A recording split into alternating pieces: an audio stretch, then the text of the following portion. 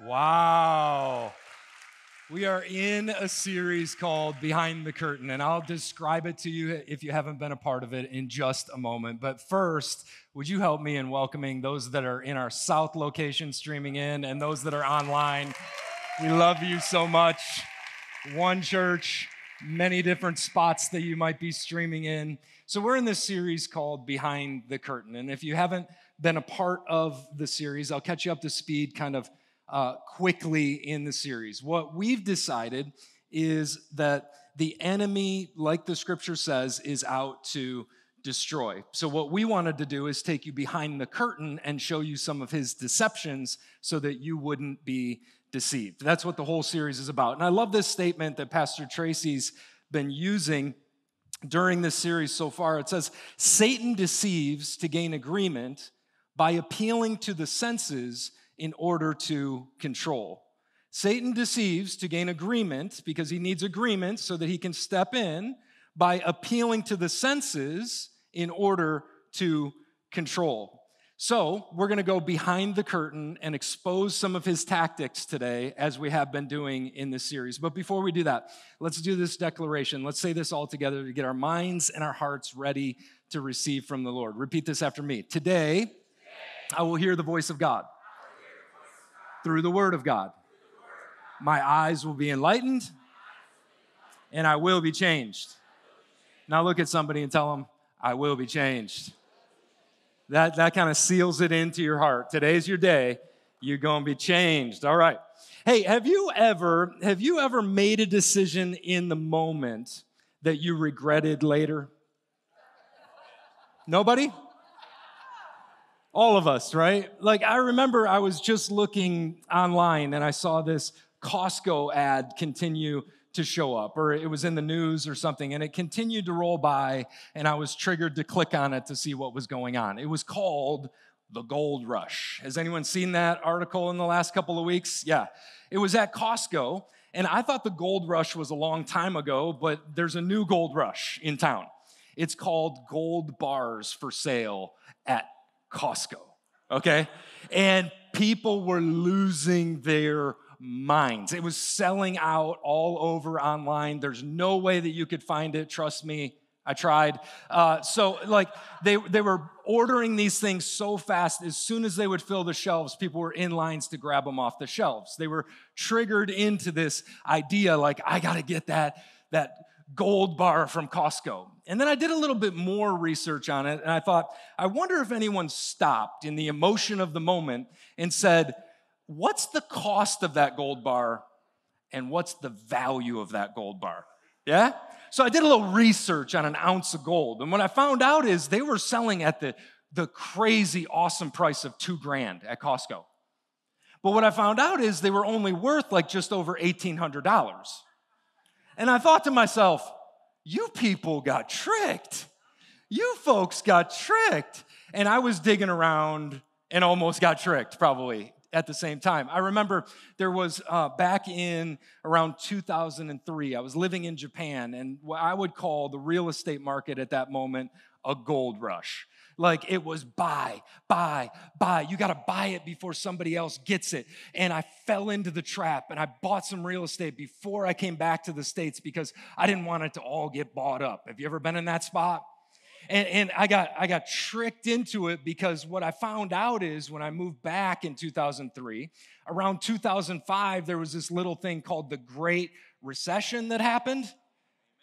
And it took me like 10 years to get that thing from being underwater so that I could relieve myself of that condo that I bought at the moment. Has anyone ever been in that spot, like triggered by the ads, triggered by the emotion of a moment, and then you make a mistake because there's so much energy in that moment?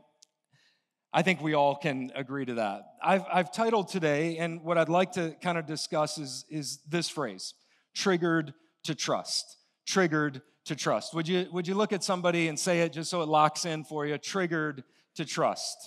Triggered to trust. Because I feel like our eyes lead us or our emotions lead us much of the time, and much of the time it's leading us to danger without us even knowing. I think it's actually a deception of the enemy. If he knows this about us, which he does, then he uses these triggers to make us trust in a worldly system rather than a godly system. Watch this in 1 John 2. It says, "For everything in the world, the lust of the flesh, the lust of the eyes, and the pride of life comes not from the Father, but from the world.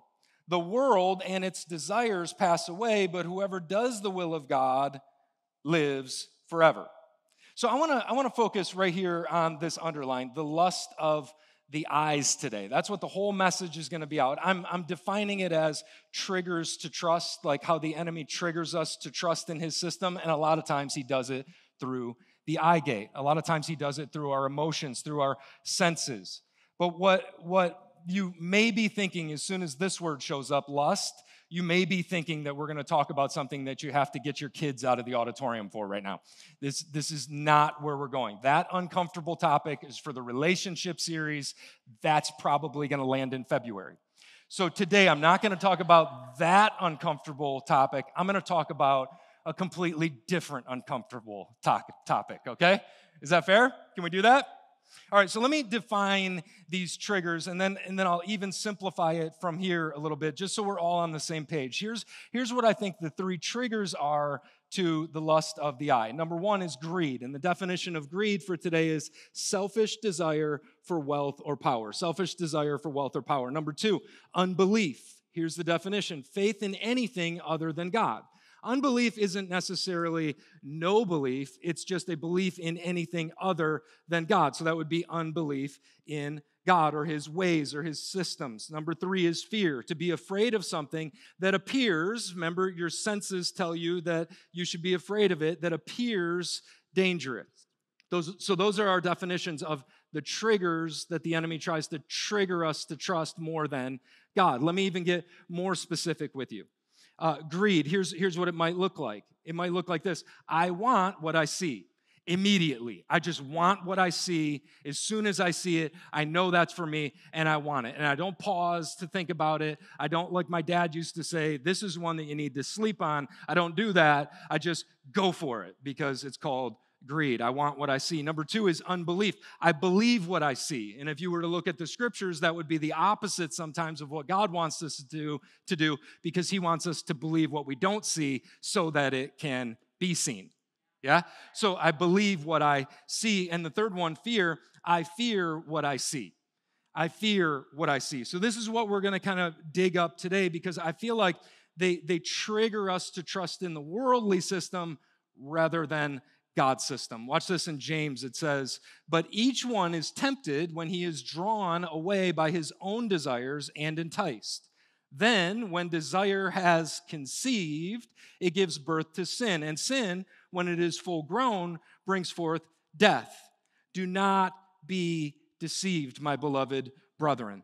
What James is trying to do is to help us stay out of this worldly system and over here in this godly system. And he describes it as desires that conceive sin in our life, right? Desires conceive. So what is he saying? He's saying worldly desires impregnate us to birth worldly outcomes. Now, why is that so dangerous? Worldly desires to worldly outcomes are so dangerous because they're influenced by the enemy. Anything on this earth can be influenced by the enemy. Do you agree with me so far? Anything on this earth can be influenced by the enemy. Now, you don't have to be afraid of that because we have the greater power that lives inside of us that we can introduce at any moment. Let me give you an example of how this works. Let's take Google. And no, I'm not calling Google the devil. You may have your own opinion on that. But here's how Google works, right? And you guys have all kind of figured this out. Like, Google studies you to understand what you desire, what your behavior is, where you go online, and then what do? They track everything that you do so that they can collect the data to put things in front of your eyes, because as soon as they can get them in front of your eyes enough, you'll trust and you'll click on it. Is that true? Well, if we think that Google's so smart in collecting data, we might want to figure out that the enemy is smarter than Google. because the enemy is tracking your behaviors and tracking your desires and putting things in front of your eyes because he wants you to falter in your way. He wants you to trip up. He wants to trigger you to trust him rather than God. This is his purpose. This is his plan. He's trying to trip you up in your life. So the enemy triggers us to trust something that can hurt us. We don't know it because our emotions are in the way, our senses are in the way, but in the moment we don't know it, but in the end we figure it out that he tripped us up because he triggered us to trust him rather than God. He plants it, and by way of scripture it says conceived, so he's planting something that will grow and take us further off track. This is why it's so important. So let's talk about that first trigger that we're going to examine today, greed. So I want to look at where it originated in Scripture. We'll have to go all the way back to the book of Genesis to see where it originated. I'll set up the storyline just in case you're not familiar with the book of Genesis. A lot of you are. Here's what happens. God creates a garden. He puts a man in it. He puts a woman in it. He creates all of this, and then he says there's one tree. Out of all the trees, there's one that I don't want you to eat from. And guess what they do? Yeah, because you know what they do, right? So he says, there's only one tree that I don't want you to eat from. But then the serpent shows up, and the serpent is guided by the enemy. He's what the enemy looks like in this scenario. He comes in and he starts talking to Eve. And here's what he says to Eve, because this is where greed shows up for the very first time in the scriptures. God knows that in the day you eat of it, your eyes will be opened, and you will be like God, knowing good and evil. So when the woman saw that the tree was good for food, that it was pleasant to the eyes, and a tree desirable to make one wise, she took of its fruit and ate. She also gave to her husband with her, and he ate. Now, you might be thinking, well, then why would God put a tree in the garden that was the most desirable and the best for food to eat, and then that would trigger them to trust in the enemy? Why would God do that? And I want to show you that it wasn't that drew them to this tree. Because in Genesis 2:9, before this, it says, and out of the ground the Lord God made every tree grow that is pleasant to the sight and good for food. So every tree in the garden was just as pleasant for sight and just as good for food, but there was something else that mankind wanted. And here's what the enemy does to trick them at that moment and us at this moment in our lives. He triggers us to trust that we want control. Here's a couple of triggers that show up in this scripture. We want full control. This is called greed. This keeps God out.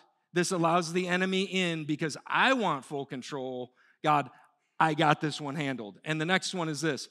We want to be the God of our life. Now you might be thinking, he must be talking to somebody else because that's not me. Let's just look at the scriptures today and see if anything pops out at us that may have us, because we're not here today to say, oh, my goodness, you're in such trouble. There's no way out for you. No. We're going to end this message on such a high note because God's always made a way out for his people. But what we'd like to do, if the enemy is in any area of our life, we'd like to boot him out because that's deception, and we'd like to walk in the godly system that God created for our life. Is that true? So that's what we're going to try to do. So don't be offended by me. I'm just going to read some scriptures and we're going to talk about them today, okay? The uncomfortable topic, here we go. The first of the first fruits of your land you shall bring into the house of the Lord your God. What is this saying? This is saying the first of the first. So anything that I receive, I'm supposed to be able to honor God with it. And why is that the case? Because if I honor God with the first of the first, anything that I get, my original intention in anything that I get is to put it under God's control again. That could mean resources. That could mean finances. We just did a child dedication. You know what that means? I just received, so I want to get this under God's control. I want to get my child under God's control. I want to get my finances under God's control. I want to get my resources under God's control. In Matthew 23, over in the New Testament, Jesus actually speaks to this point. he says, you ought to do these things like justice and mercy, but he also says, but you ought not forget to tithe. Why am I talking about the tithe? Because I feel like so many people want God in their finances, but they eliminate this fact that to get him in their finances, this is an obedience thing. This is an obedience play that we can get under his finances. With anything that we get, we first honor God with. This is what the scripture is trying to show us. Let me show you even a more kind of scary scripture, Malachi 3, 8 through 9. It says, will a mere mortal rob God? Yet you rob me. But you ask, how are we robbing you? His answer, in tithes and offerings. You are under a curse, your whole nation, because you are robbing me. This is God speaking to his people. What is he trying to tell us here? He's trying to tell us that anytime that we don't, when we receive, anytime that we don't give first, we're robbing God. He's actually saying that this isn't even yours to start with. Yes, it might be in your possession, but it's not yours to start with. It's mine first. If you want my protection over your life, then you're going to have to honor me to get your finances under my domain and my protection and my control so that I can cover the rest. This is what God's trying to say. No smiles in the room? So what we'd be saying if we don't, I'd rather take care of this myself. This is better in my hands than yours. Still no smiles? Like, this is what we would be saying anytime that we receive something and don't honor God with it. We would be saying, God, I got this. You hang out over there. This is probably going to be better under my management. Yeah. So some people think that this tithe went away with the law because you look in the New Testament and it says Jesus fulfilled the law. And I would say that's very convenient. But I wouldn't agree with it.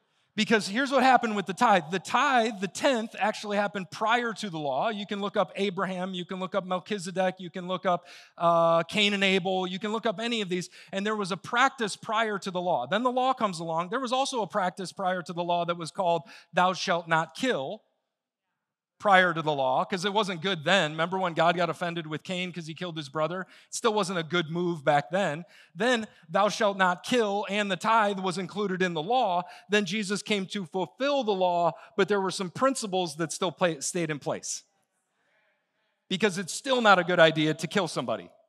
And it's still not a good idea that you're a better manager than God over your finances. It's just the case. I would rather have God involved, yeah?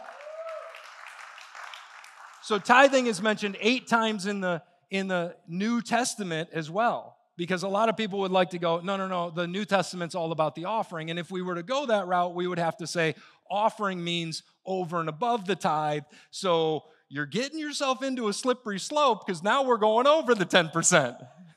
That's what the New Testament is more about than even the tithe, because that's a given. That was prior to the law, through the law, and after the law. Here's what tithing does.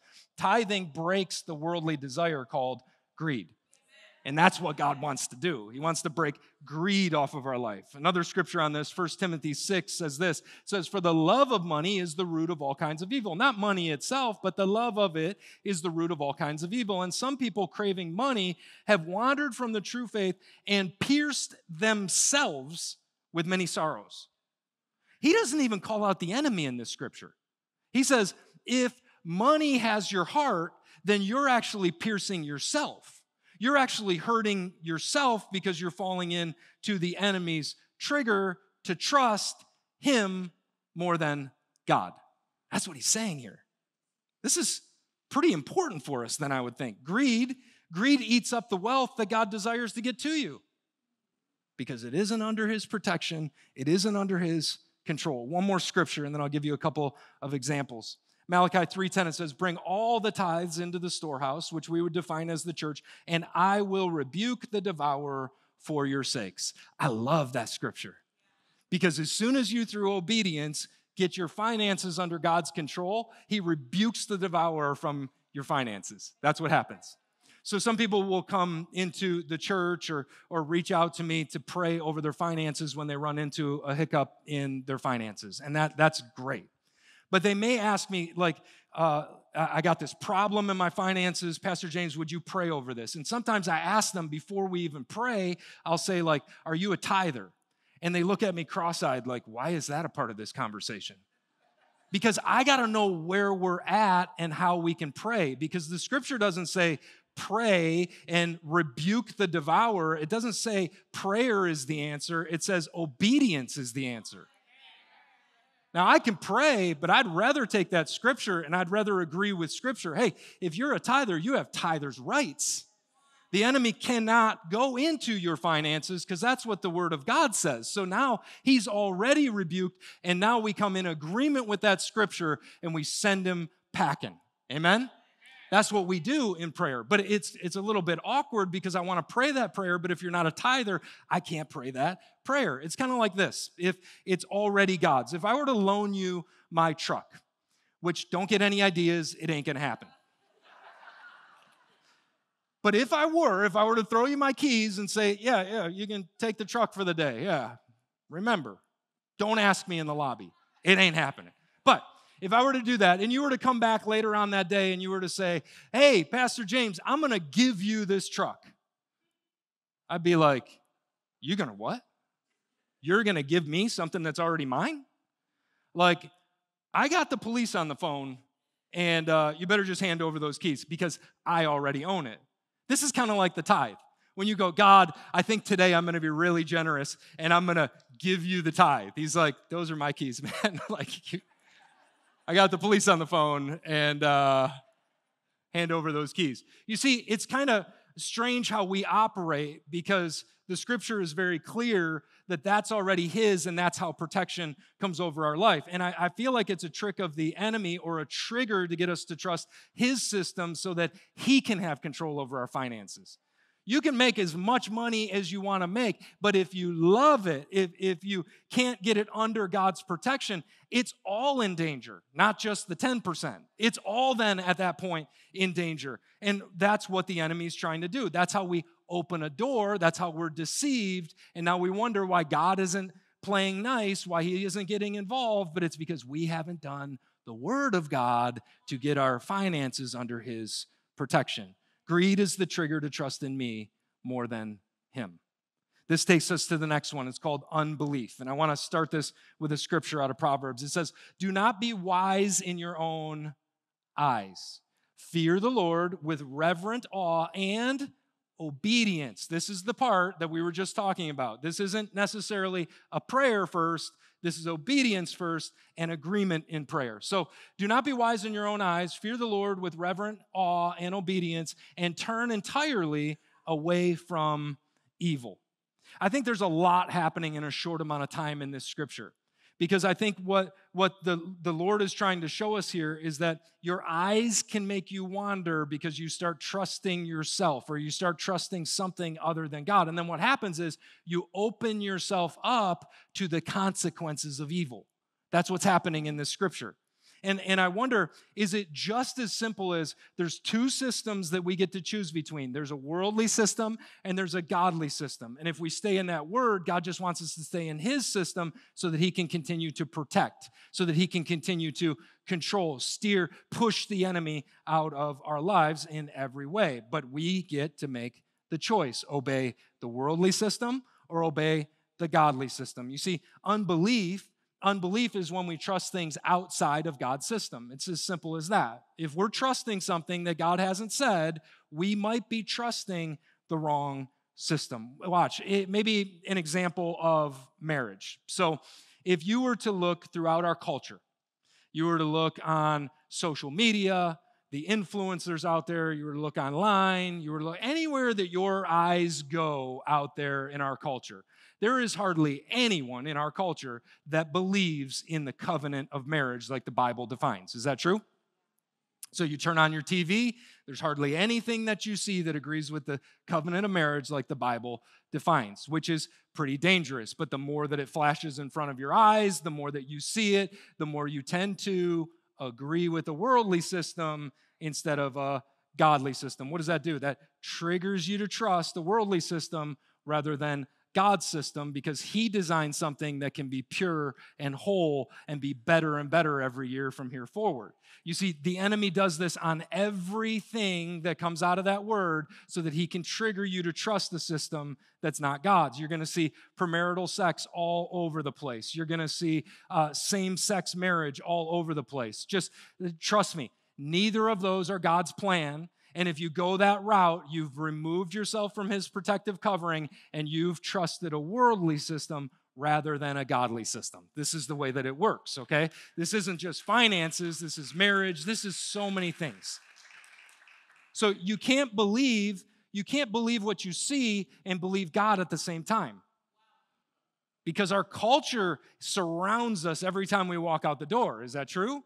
So you can't believe what you see and believe God at the same time. He's very specific here. In Mark, it says, "For this reason, a man will leave his father and mother and be united to his wife, male and female, and the two will become one flesh." So they are no longer two, but one flesh. Therefore, what God has joined together, let no one separate.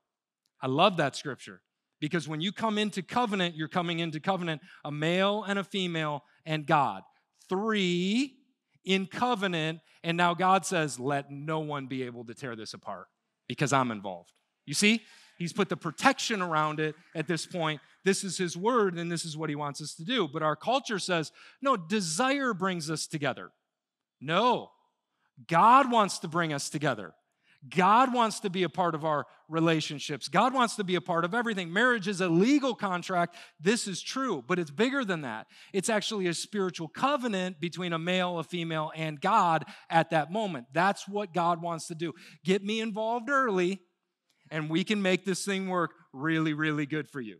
You're going to be really happy if you're over here in God's system. Then he gives us Ephesians 5. And if you've ever read Ephesians 5, it lines up the female responsibilities in the relationship and the male's responsibilities in the relationship. Another thing that this culture just hates.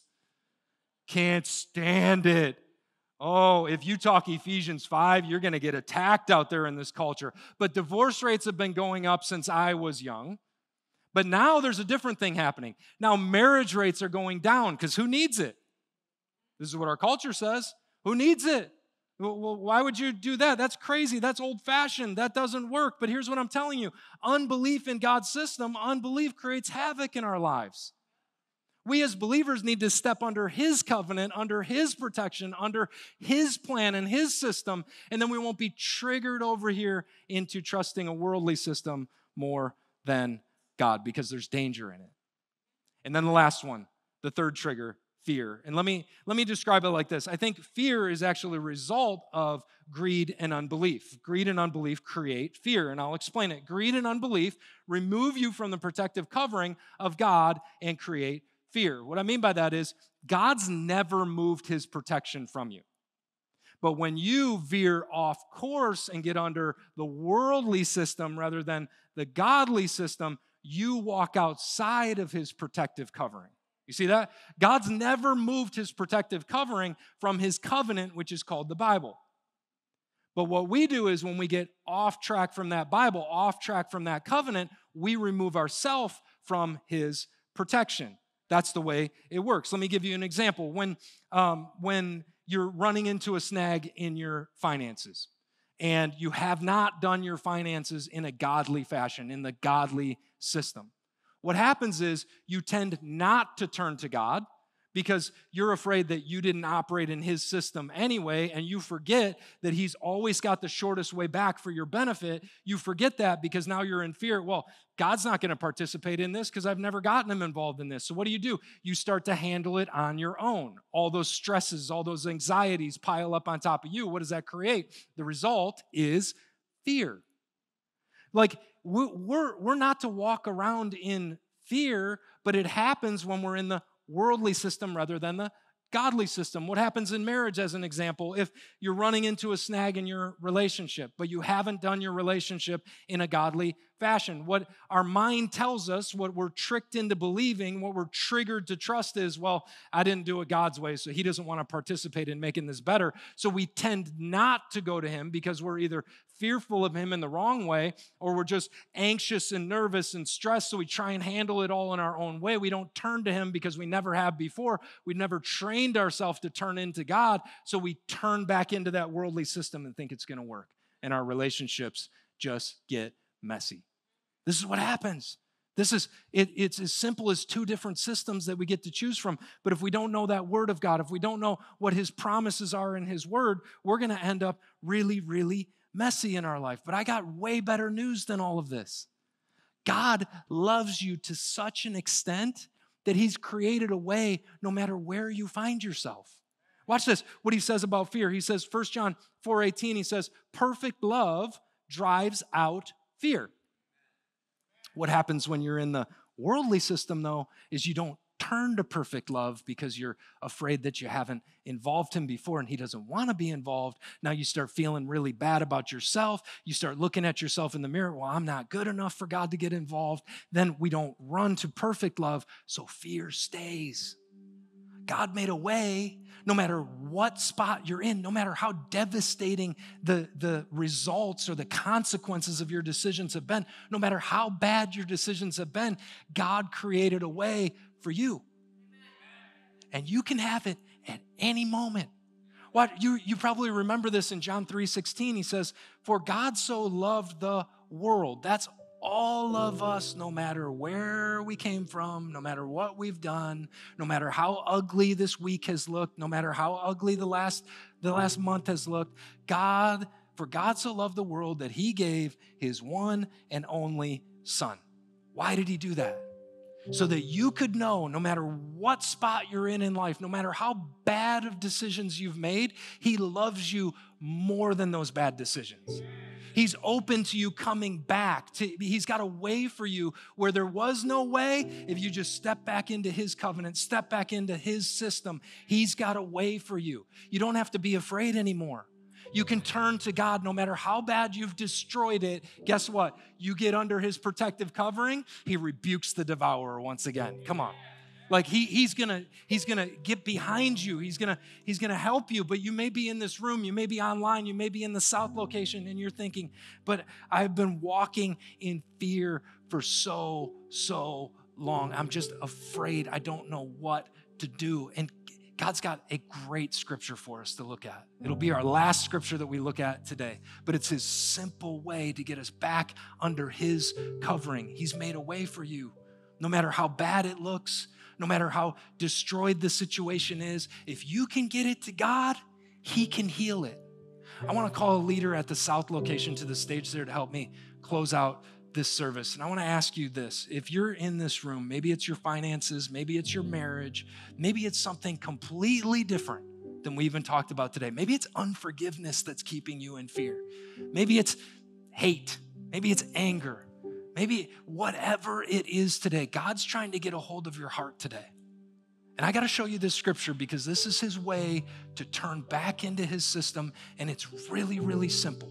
It's available at any moment for you to turn into God's system. Watch this. It says in Acts, repent then and turn to God at any moment, no matter what you're going through, no matter what it looks like, no matter how bad the decision's been, repent then and turn to God so that your sins may be wiped out.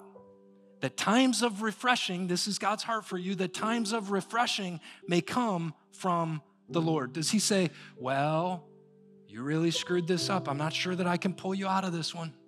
No. He says, just get it back under my covering as fast as you can. This word repent doesn't just mean, I'm sorry. No, it means, God, I'm going to do this different next time.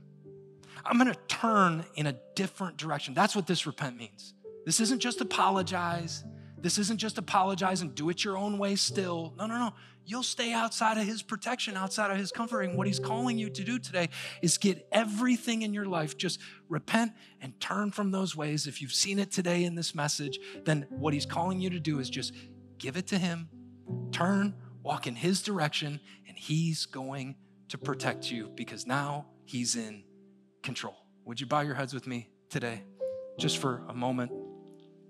I want to ask you this question. If that's you and you feel like this has been a season that you've really been under a different system than God's system. Maybe it's been your whole life. You've never introduced Jesus to your life. You've never invited him into your life. I want to ask you, if that's you and you've never invited Jesus into your life, I want to ask you to take a bold step of faith today and raise your hand in this room. If that's you, you've never invited Jesus into your life. Anybody? I see that hand. Awesome. Anybody else? This is the moment right here. This is the moment that God wants to get involved to get you back under his protection if you've never invited Jesus into your life. Awesome. You can put those hands right back down. I want to ask a second group of people. Maybe you've met Jesus. You've invited him into your life, but there's been a snag, there's been an issue, and you feel like you're outside of his protection. And you want to do that one word that God's asked you to do today, and that's repent and turn into him. You want to recommit your life to Jesus today. I'm going to ask you, if you're here, would you raise your hand in this place? Awesome. Great. So proud of you. Great, great. Anybody else? This is just between you and God. Nobody's looking around. Just a moment between you and the Father. Awesome. You can put those hands right back down. I want to say this prayer. All of us together, you can repeat it after me, and then I'll pray over that second group of people that are recommitting their lives to Jesus. Repeat this prayer with me. Dear Jesus, I repent. I've turned from my ways and into your ways. Today, I'm accepting you as my personal Lord and Savior. I believe that you died on the cross and rose from the dead for my sins. And today, I am saved. In Jesus' name, amen. God, I pray over that second group of people that are recommitting their lives to you today. God, I thank you and praise you for their day of freedom, which is right now, right in this moment, God. I thank you that as they step under your covering once again, God, I believe that you're even changing things in their life right now. I believe that things in front of them are better than they've ever been. I believe that there's miracles in front of them. Even this very week, God, that we're going to hear the testimony of the miracles that you did in their life because they got back under that protection, that control of you, God. We love you and we thank you and we believe it and we receive it in Jesus' name. And everyone said, amen. Well, can we give God some praise today?